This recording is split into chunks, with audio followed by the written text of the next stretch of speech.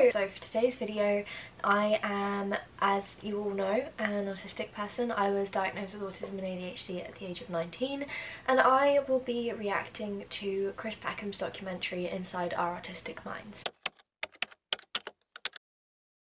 And I haven't yet seen it, so this is going to be a completely blind reaction. I haven't seen it. I have seen content that other people have made. I hope it's good. I've heard a lot about it, to be honest. So yeah, I hope you enjoy this video, and yeah. Okay, so this is Series 1, Episode 1 of Inside Our Autistic Minds. What I see is different. Because I'm seeing every trunk, every branch. This is a big one, this especially around autistic people, because as a little bit, if you don't already know my diagnosis story, I am still yet to make a YouTube video on that. The whole reason I was diagnosed is because I made an attempt on my life, so being able to include that in the documentary is a big thing. Okay, I have such a high hope for this documentary, so we'll see what I really think about it. Just a quick one though, like the one thing that I struggle with being autistic is a lot of people jump to watching comedies and stuff as the sort of background noise and like the kind of distractions and stuff. So you know, when you just put on like something comfort, like a comfort movie or something, a lot of people go towards comedy. And the one thing that I struggle with as an autistic person is comedy, because I don't actually get the comedy. This is a pure example of how a set of autistic traits is a spectrum, not a linear scale from less to more. Masking or camouflaging is when autistic people consciously copy the behaviour and mannerisms of others. I just want to like put in here as well that I mean I'm unsure as to when this person was diagnosed, but for me, having a late diagnosis at the age of 19 meant that I was masking with my entire family right from day one. So I have never actually been in the situation of being able to fully unmask, because I'm aware that my family are still very much under the kind of thoughts of like, if I've been fine and I've done it before, why can't I just act normal now, if that makes sense?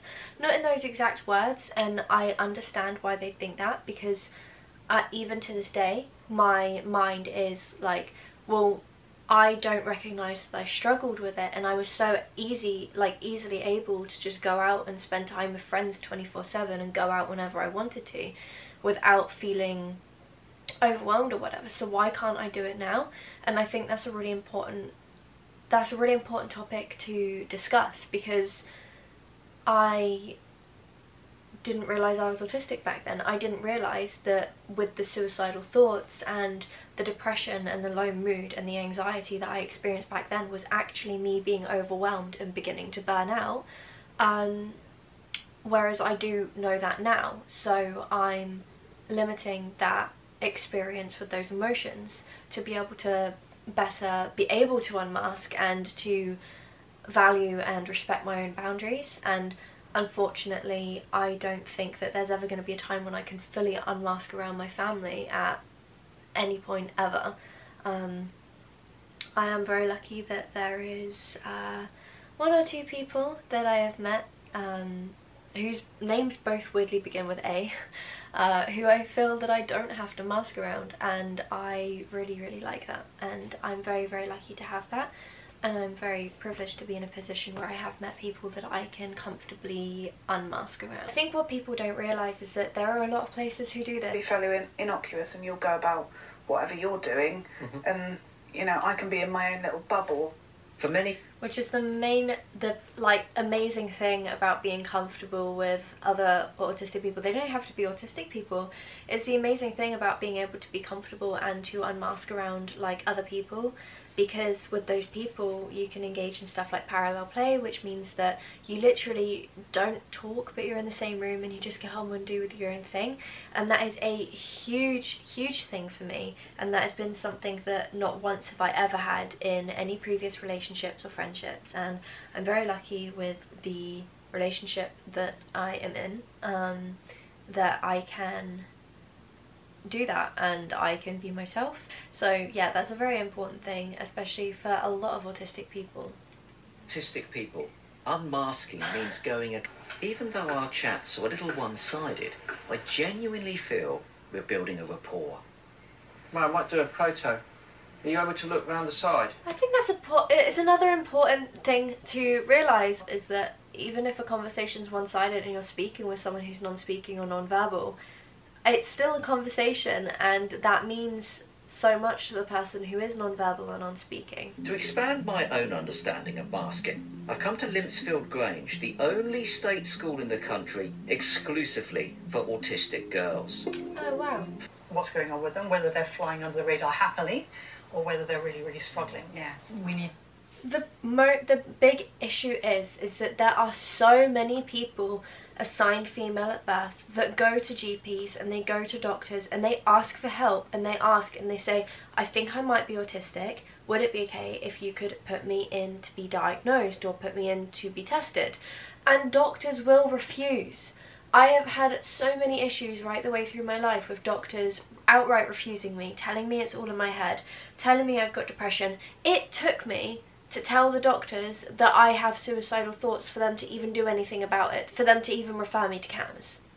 Not the fact that I was self-harming, or the fact that I had eating problems, or the fact that I was genuinely being bullied. I was really, really unhappy in myself, but it was the fact that I had to actually go to the lengths to tell him that I have suicidal thoughts, for him to even do anything about it.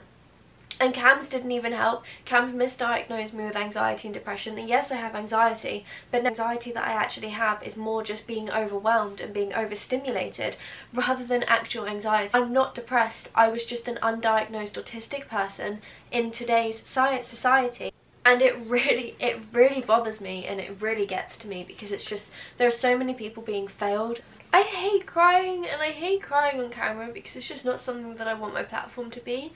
But if there were more things like that, like my whole entire school life was awful. I had such a bad experience, and unfortunately homeschool just wasn't an option because my mum's also chronically ill. She wouldn't have been able to handle it, which is fine. But if there were more resources like this, and there were more places like this around the UK, then like so many people would actually be able to have a chance at being happy and being able to speak freely and be themselves, and it just sucks.